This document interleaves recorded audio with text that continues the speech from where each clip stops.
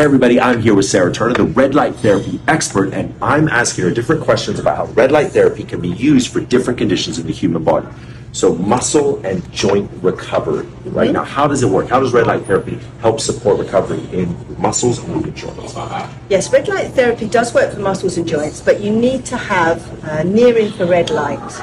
Okay. So there's two types of red light therapy. There's red and there's near-infrared. So red light is fairly superficial, it's skin deep, and it's good for all those skin conditions we were talking about. Acne wounds. and whatnot. But then if you want to get to joints, you need near-infrared, which is a slightly longer wave. It's deeper. It goes deeper.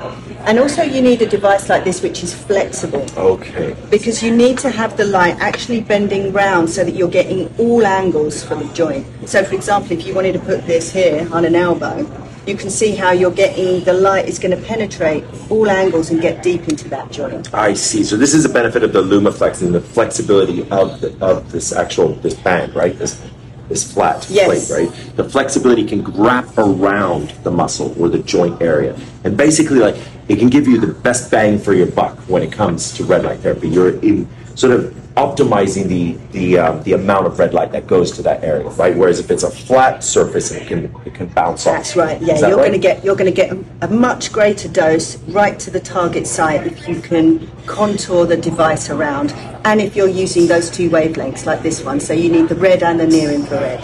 So there you heard it, right? To support joint and muscle recovery, red light therapy using the Lumaflex, which is a flexible device like this, right? Can actually boost your recovery much quicker.